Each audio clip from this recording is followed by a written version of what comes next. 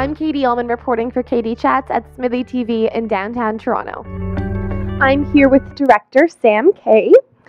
So, the Voyager Diaries, tell me a little bit about how you first became interested in this spacecraft, the Voyager. I've had a particular fondness for planetary science ever since I was 4 or 5 years old, and a lot of the images that I saw are courtesy of the Voyager's cameras of the outer gas giant planets, Jupiter through Neptune. My interest in it as a subject for film came about probably somewhere between 2005 2006 when Pluto was redeclared a dwarf planet.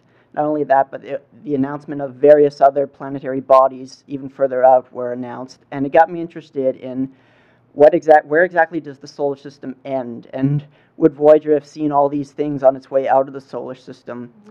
And so the idea for a particular kind of short film just went through my head. It was like a 3D amusement park kind of ride with the moving chairs, where you are sitting on Voyager and traveling across celestial bodies and asteroids and rocky debris out of the solar system, and maybe even land on a planet, and lots of little extraterrestrial eyes are looking at you. Wow. I thought that'd be an interesting ending. But again, I kept it in the back of my mind for years and years and years.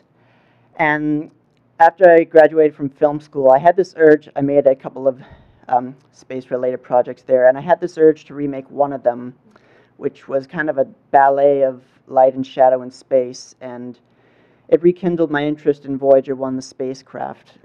So for those who clearly know a lot about space, which is awesome, but for those like me who know less about space, how would you, in simple terms, how would you describe the Voyager? Obviously, it's a spacecraft that's going through space, but what's like the goal of the Voyager? What's it really doing? Well, that's a very interesting question. The Voyager is an extraordinary piece of technology. It houses dozens and dozens of instruments designed to measure electromagnetic waves and other measurements. And I decided I needed to treat this as a character on a journey. And I sort of viewed it as a combination of WALL-E and Forrest Gump, because, as a robotic, it's not human like WALL-E, but like Forrest Gump, it does exactly what it's told to do, and it's unbiased and objective, and it just takes measurements and does whatever it's programmed to do. So I had to treat it as a character when I was designing the journey it would take. Interesting. And you were able to get Chris Holden-Reid from Lost Girl on board as the narrator. So what was it like working with Chris? Oh, working with Chris. He's a really bad dancer, by the way. True enough. He also makes terrible space sound effects, which were in some of our outtakes.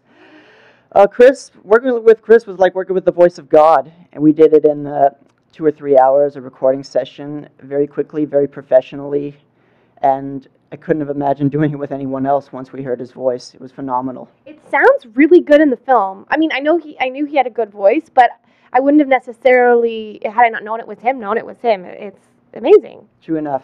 Yeah. As I was telling Chris at the time, the voice needs to resemble kind of a eulogy for a hero's funeral, in that you're celebrating a life and mourning a death at the same time.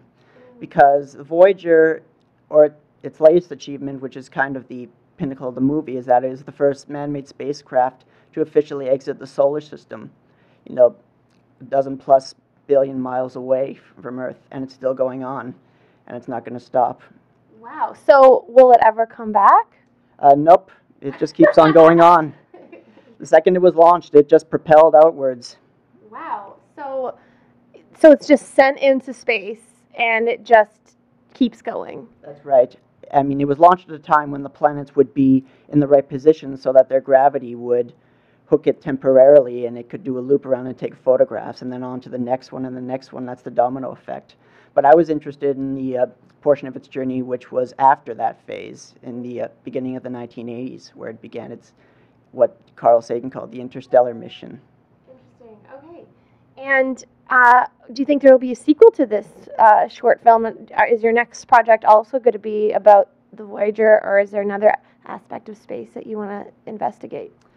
Yes, I am particularly fond of space science because I find it to be all-encompassing, and it covers everything. It's a subject above also a subject. So yeah, I am particularly interested in working with Earth and space science as a subject for upcoming projects. Very cool. And what did you study in university? I'm just super curious. Did you take film or did you study science as well? Oh, I studied film in university, and I worked with some of my homies on this project. A number of us have continued to produce in our spare time, and I enjoy doing it, and I like collaborating. Awesome. And I got a lot out of my collaborators on this movie. Great. And where's the best place for us to find out more information on you and the film, and where we can see it online? Well, my partner Jeffrey and I have a little studio called Cove. Like most independents, we do commercials, but we're moving into films now. So Cove Productions, Cove with a K, you'll find us if you'll Google us. Great. Well, thank you so much, and congratulations, and it's great to see you again. Great to see you too. Thank you very much. Thank you. I'm Katie Uhlmann reporting for Katie Chats in downtown Toronto.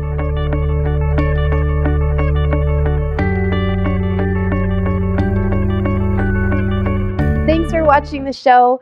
If you like it, please subscribe. Also, when I'm not interviewing, I am an actress. And if you would like to check out some of my acting, you can click here. Thanks again, guys.